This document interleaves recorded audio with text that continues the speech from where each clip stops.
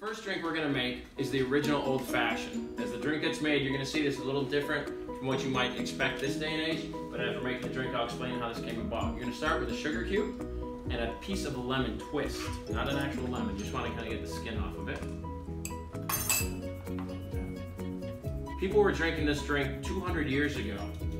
The lemon, the sugar, then put a little bit of soda in there. She's gonna muddle it all up, just a little squirt from the soda gun. And then in the early part of the 1800s, just a little splash. That's all you need, yep. Someone put bitters into a drink for the first time, and that took what was known as a sling and called it a bittered sling, because they weren't very creative at naming drinks back then. That's more than enough. You want to muddle that all up right now? Look out for the sugar cube, it jumps. And this is what the first cocktail in America really was. People talk about the Sazerac or other named cocktails.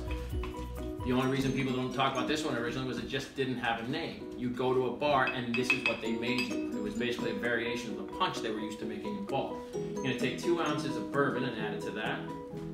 Originally it would be bourbon or rye or whiskey back in the day, depending on what part of the country you were in.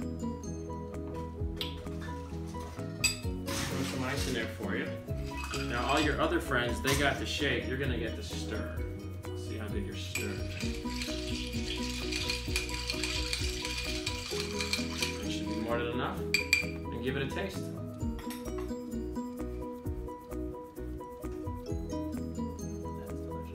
See, what eventually happened was in the 1850s and 60s when people started going to more and more bars, bartenders were like they were today. We got more and more creative, we tried fancier and fancier things, and the problem was that the old customers would walk in there, they say, I don't want any of that newfangled stuff, just give me that old-fashioned cocktail.